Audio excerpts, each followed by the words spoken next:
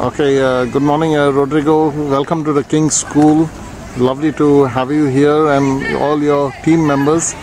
We have been enjoying, the staff and the students have been enjoying watching you and watching your coaches train our students in the last 8 months. And we are very happy to have you here in the King's School.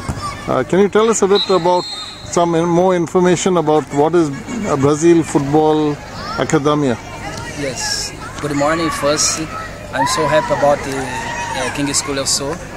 And BFA set up 3 years back with Beto and Barreto. You know, in Brazil there is one thing when you take something with the country, you know, you have to give back the community, you know.